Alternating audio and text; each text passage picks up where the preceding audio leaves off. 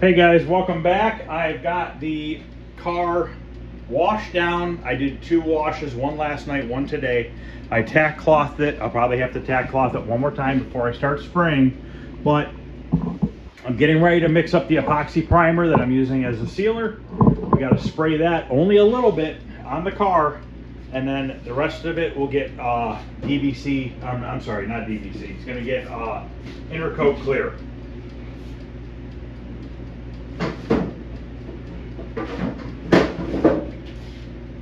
Which is right here. So first thing we're going to do is mix up a little bit of the epoxy. It's a 4-to-1 mix. We're going to put a little bit of reducer into it just to thin it a hair.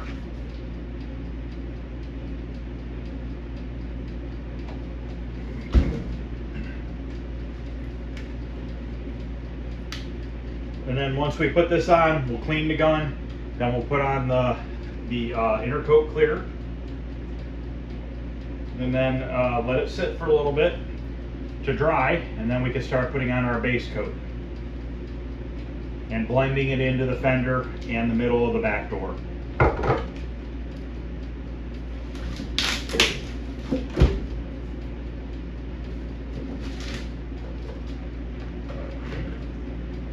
Throw a little bit of reducer in here just to thin it down a hair more.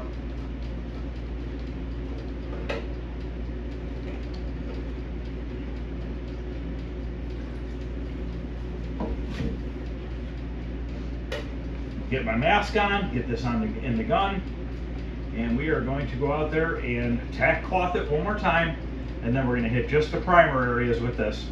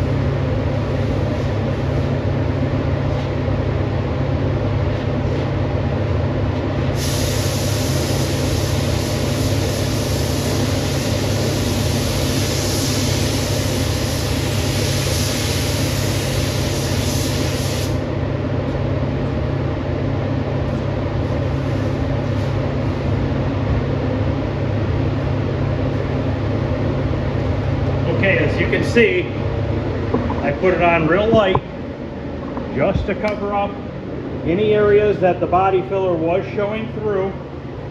It is not now.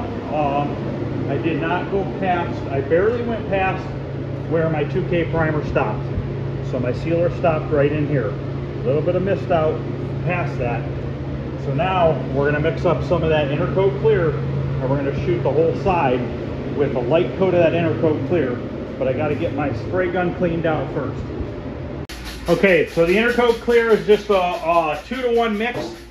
2 parts of the Intercoat Clear to 1 part of the reducer. This always likes to stick.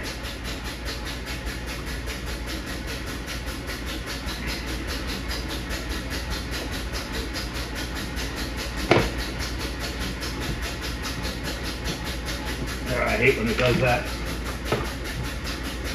All right, we'll work on getting the lid off here. Okay, we don't have to mix up a ton of this stuff. And then whatever we don't use, we can pour back into the gallon.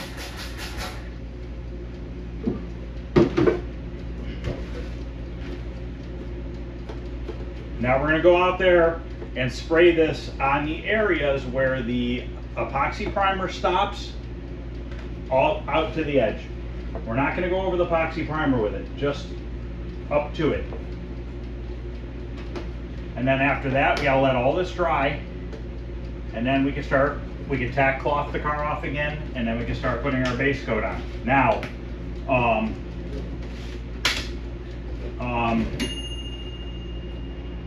we can use this same liner that I have this inner coat clear in to pour our base in, so we don't have to throw the liner away.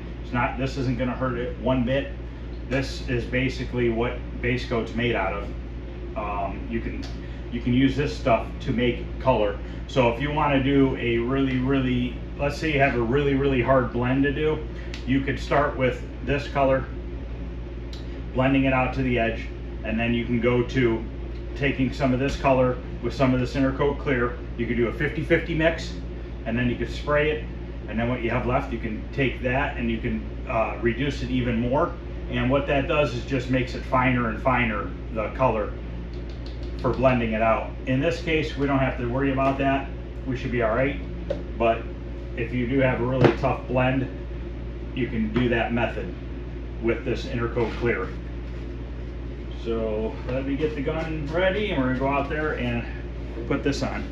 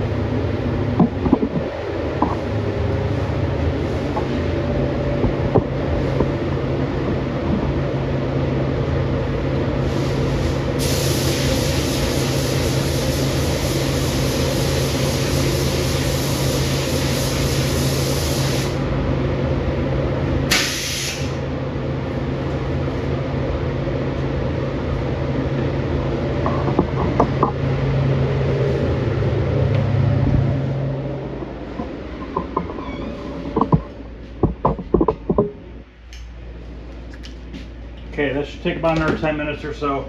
I'll put the rest of this back into the container. We don't even need to rinse the gun out because this is not going to hurt one bit. So I'm going to go ahead and get this ready. Because like I said, I'm just going to pour the rest of this back in here.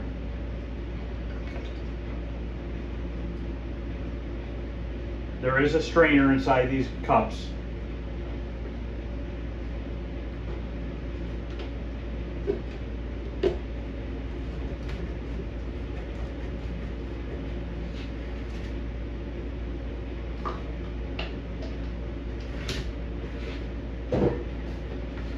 Get our color opened up here.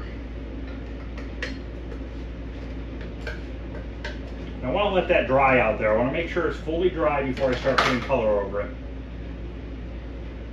I'd like to tack cloth that off. And when we start doing color, we're going to put the color over the whole passenger front door, partially into the back door, and then just around the wheel well on the other side. We're not going past that. We're just taking anything that is not the color of the vehicle and putting a coat of this over it. And this is a 4-to-1 mix.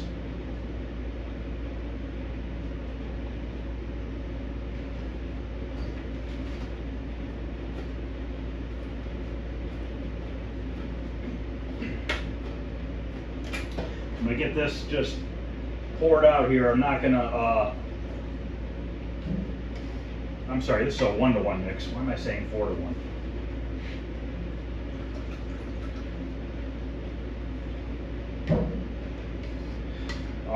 I'm going to mix this once. This is more than we're going to use.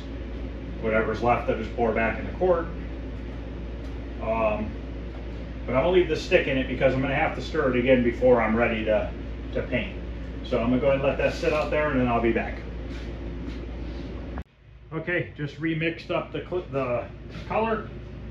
Getting ready to go out there. We're going to tack cloth it off. And like I said, we're going to start putting the color on only on the areas that need the color the most.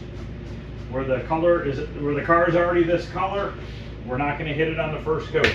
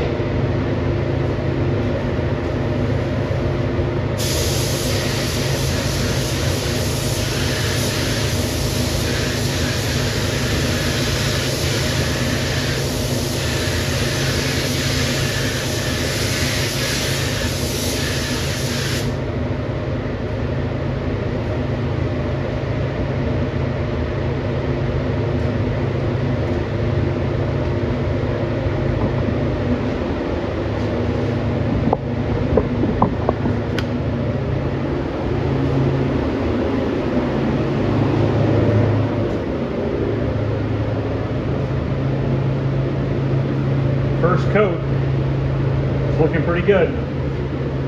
Next coat, I'm going to go a little farther. kind of still see a little bit of a gray mist out here, so we're going to take it a little bit farther back there, and then we're going to start getting into the fender on the next coat a little bit, and we're going to keep continuing to blend this out. So I'm going to give that 10 minutes, and we're going to put another coat on.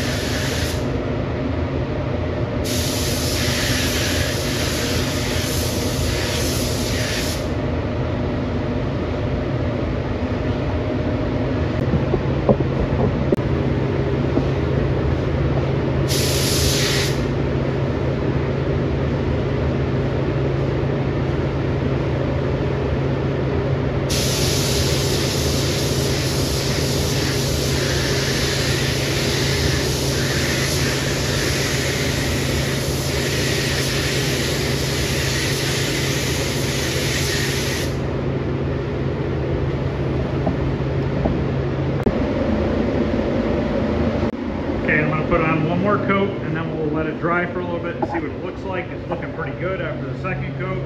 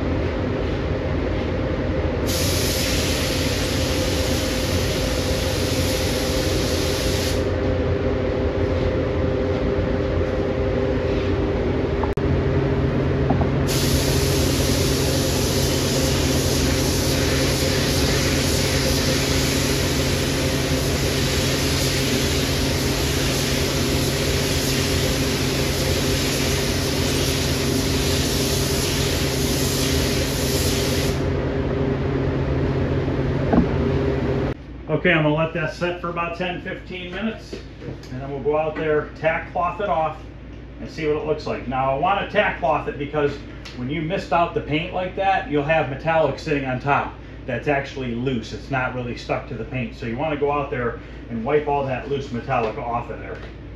I'm pretty confident that it's good where it's at. So I guess if I have to remix some color, I will, but I don't think I will. So I'll be back in about 15 minutes, and we'll run the tack cloth on it and take a look at it.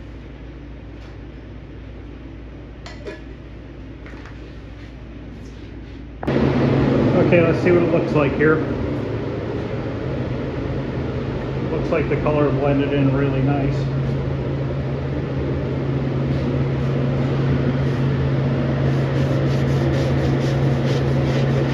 So, great. Now I gotta get a new tack cloth. I dropped it on the floor. Okay, let me wipe this down with another one, and I'll be right back. Okay, it's all tack clothed off. I think it's good. Mix up some clear, put 2 coats of clear on this thing, and we will be done. I'm going to be using the Wanda clear again, 4-to-1 mix, 4 parts hardener. I'm sorry, 4 parts clear, 1 part hardener, no reducer. So let me get this mixed up, and we will go out there and put the first coat on. We're going to do a light to medium coat, let it set for 10 minutes, and then we'll do a medium to heavy coat.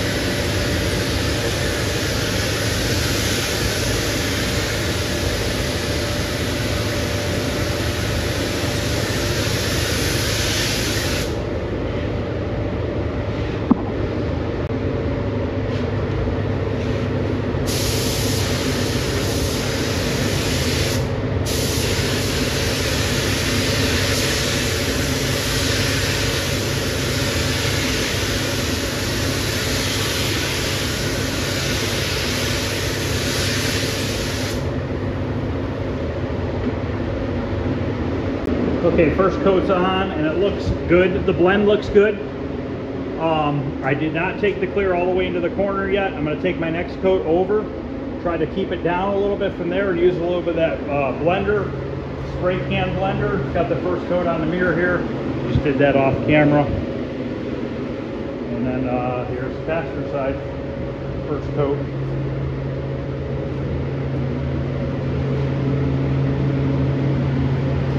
Give it a couple more minutes and we'll put the second coat on.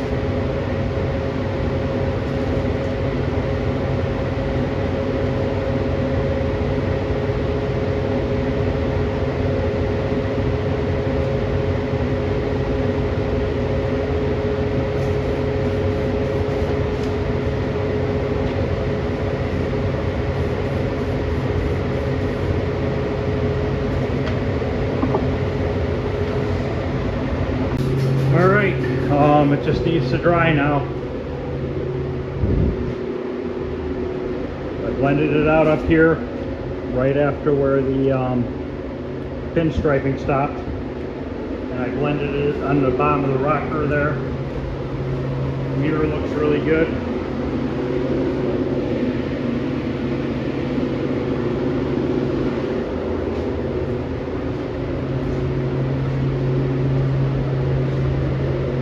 Laid out really smooth.